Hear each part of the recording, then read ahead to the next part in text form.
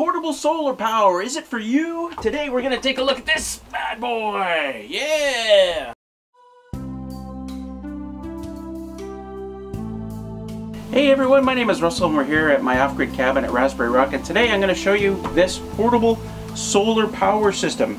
This little bad boy has everything you need for power at your off-grid site, whether it's your cabin or your cottage or your hunt camp, or even if you're car camping. You're not going to take it backpacking with you because it is heavy. It's about 60-70 pounds heavy. Yeah, so you're not going to want to carry it very far. Now I'm going to go through the technical specifications first. Inside this, amazingly, are two monocrystalline solar panels. They're each 20 watts, so the whole system is 40 watts.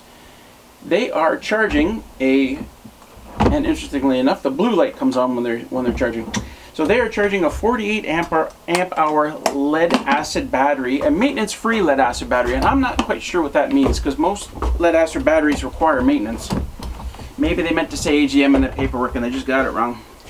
This is the side where all the fun happens. So what we've got on here, first of all, we've got an off and on button, so when you actually want to use it, you turn it on. You don't actually have to have it on to charge though. You can leave it off. If the solar powers are getting light, they will charge the battery. So you turn it on, you've got lights here that kind of show what's going on. A green light if it's ready, there's another light, a blue light if it's charging, there's another light if you're overload, etc. There's two 12-volt cigarette lighters on here. They will do 10 amps total. And there's also two 110 AC outlets. So there is an inverter in here. It's a 150 watt inverter, so you're not going to run a whole lot of things like coffee makers or microwaves or hair dryers. But you'll be able to certainly run lights, LED lights, lots of LED lights if you want, and other low wattage things, right? So there's a nice display on here that shows the voltage. So you can tell how charged the batteries are, which is really nice. It will stand nicely. It's got a stand here, but it also has wheels on it. And you can, whoops, it's not supposed to come out that far. But you can use it like a, so you can wheel it around like a piece of luggage if you want to. Woo! So as I was saying, you could easily charge like a 12-volt source in there if you wanted to, or you plug things in 110. Here I am plugging in my phone.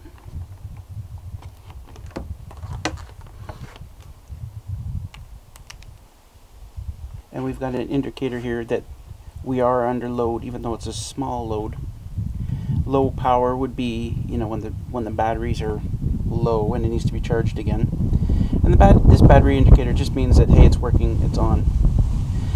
This turns blue if the panels are grabbing on. In fact, I could do that right now. I could open up a little bit. It doesn't need much in the way of light. Try this without. There we go. So now it's charging even with that low bit of light that it's getting right there. Now let's say that you're about to head off to your cabin, but it's at night and you forgot to charge up your system with your panels during the day, and you don't have any more light, of course, because it's nighttime. It also comes with a little extension cord. You can actually plug this in and then plug it into a normal wall outlet and it will charge it as well. So you've got two ways of charging your battery, which I think is fantastic. So there you have a very versatile system, and it's very simple to use. You just open it up and point it in the sun. The panels will charge the battery. You don't even have to have the system on.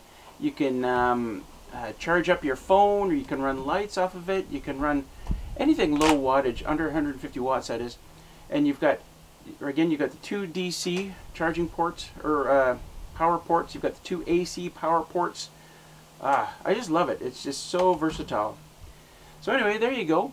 I think this is perfect for cabins or cottages or car camping if you don't have any power, especially if you just want to run some lights at night and you don't want to run your generator all night. This sort of thing is absolutely perfect, and I love it. So I'm going to put this sucker in the sun and let her charge up for a while.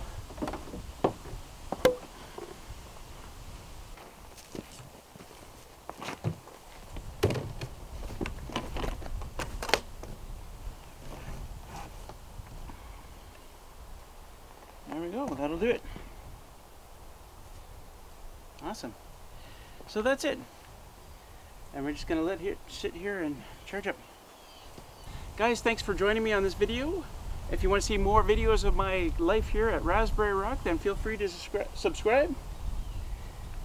Hi, Pop. Take care, and we'll see you next time.